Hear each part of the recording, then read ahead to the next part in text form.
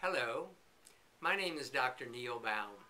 I'm a urologist in New Orleans, Louisiana, and I would like to take a few moments to talk with you about testis tumor.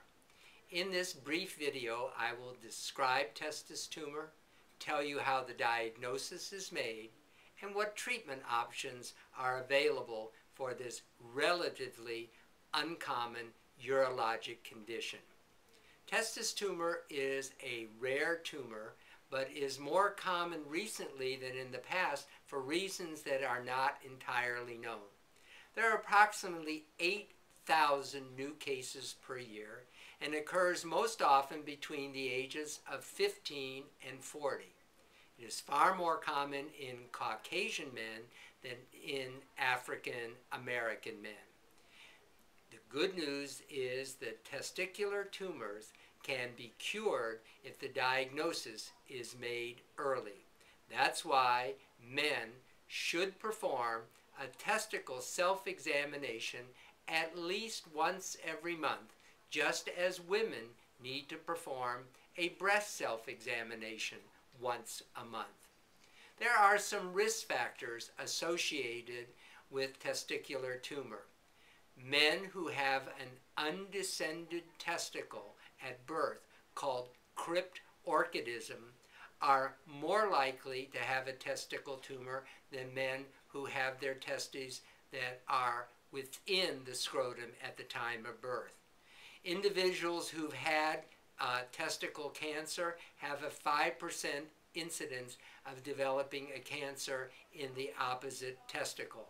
So those men who have had a testicular tumor, or those men who have had a history of undescended testicle, even if it was surgically operated and brought into the testicle, need to perform a testicle self-examination diligently at least once a month. So what are the symptoms of testicular tumor?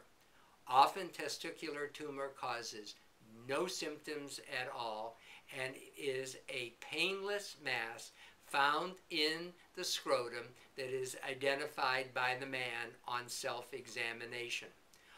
Other times, testicle tumor can be identified when there is blunt trauma to the scrotum or testicle, and the man feels this area and identifies the tumor.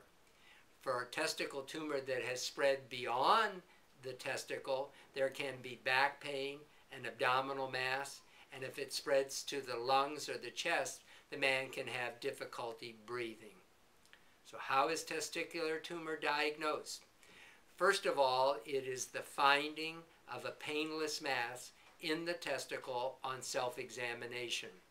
There are urine tests and blood tests containing markers in the blood called alpha-fetoprotein and beta-HCG.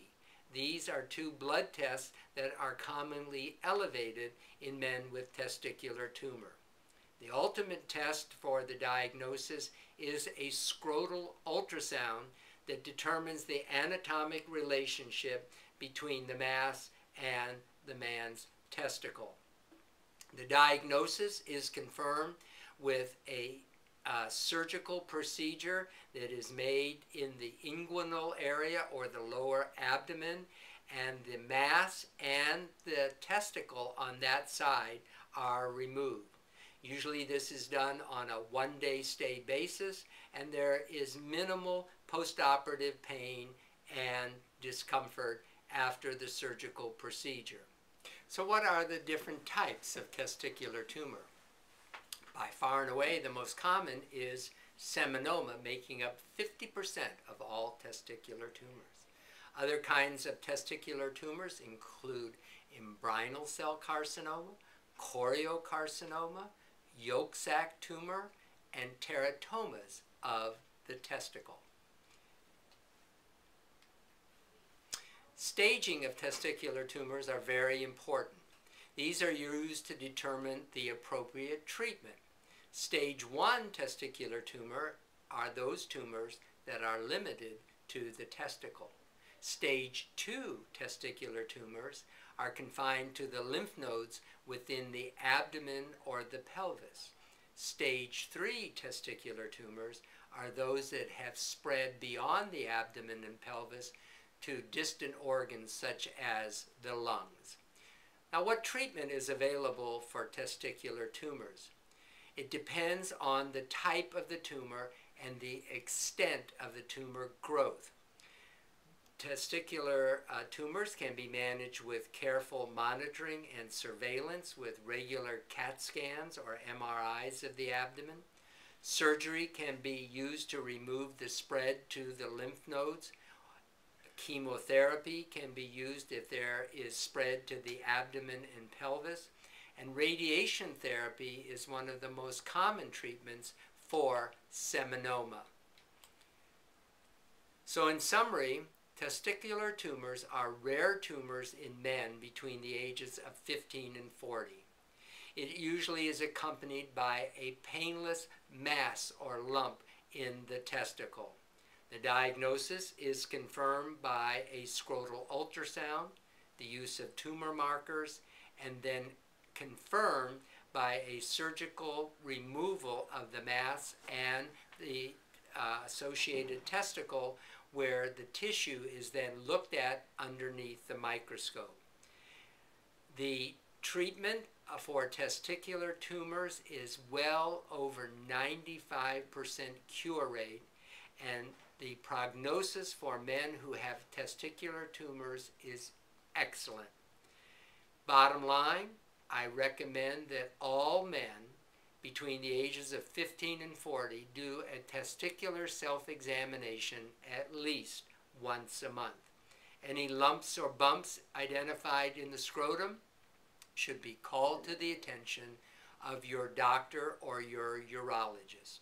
I know you may have some additional questions regarding testicle tumor, the diagnosis and treatment, and I would recommend that you go to my website, www.neilbaum.com, or contact me at area code 504-891-8454. Thank you.